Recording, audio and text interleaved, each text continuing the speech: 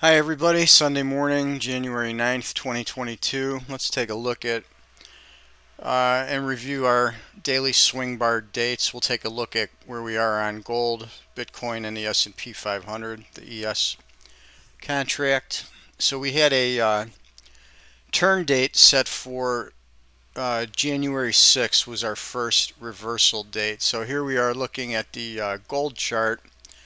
I had the blue vertical line on the 6th. We actually made the low on the 7th, and it looks like we've turned up off of that. So we should be starting to move upward when the trading begins again tonight. So that's gold. Let me flip another chart up. Here we go on Bitcoin. It looks like we actually bottomed the 7th within 1 day orb. Here's the 6th. Here's the low. On the 7th, on the 8th, we double bottomed, and now we're trading inside that bar so far today. We should start to push up again here today. It should start to move upward, should go bullish like gold. Typically similar signal on those two right there.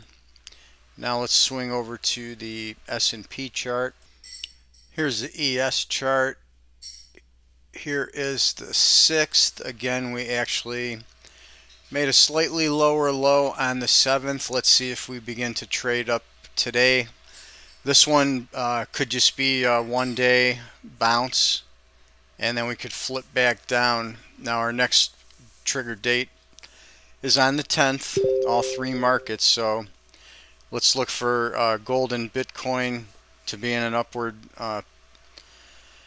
trend until at least the 10th, and then we might get a minor reversal there. And let's also look for the S&P to trade up for at least 1 day. Remember from yesterday's video, we go negative on the Astro Excel Tuesday, where we peak out on that uptrend. I think it was Tuesday or early Tuesday morning, so you might want to reference that video for some more precise timing.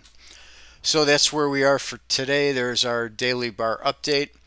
That's it for today, and we'll be back tomorrow, and we'll take a look and see if we have any key times or what the important triggers are going to be.